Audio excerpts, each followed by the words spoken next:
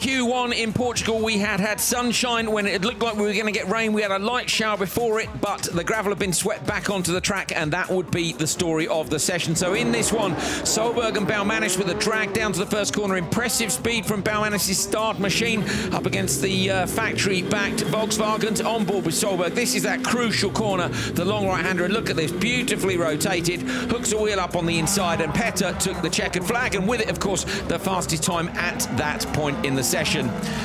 On to the next one, Oliver Bennett with not the best of starts. Kevin Hansen down the outside got away fantastically.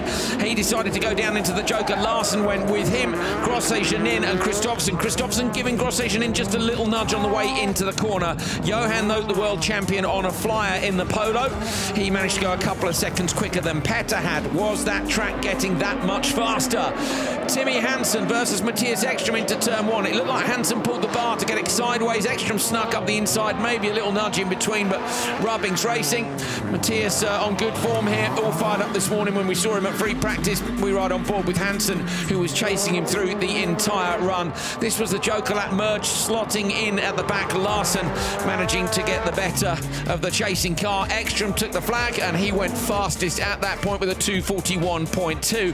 Barbosa, the local driver, popular with the fans, but unfortunately retiring from this one. On to the last race of Q1. Loeb on the inside with Gronholm chasing him. Schischerit going down into the Joker lap with de Moustier. Backward had got a bad start and was on the back of this chain of three cars hammering around the circuit. That was Backward up the inside of Gronholm. Backward going late and deep down to the Joker up the inside of Gronholm, who was turning into the standard lap.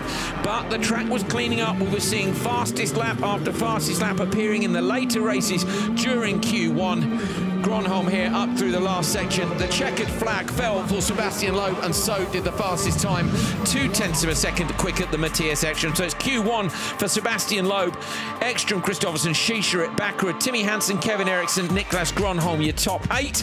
Timozyanov, Petter Solberg down in 10th, but remember he went in that first race with heavy gravel. Kevin Hansen and Yannis Baumanis, your top 12.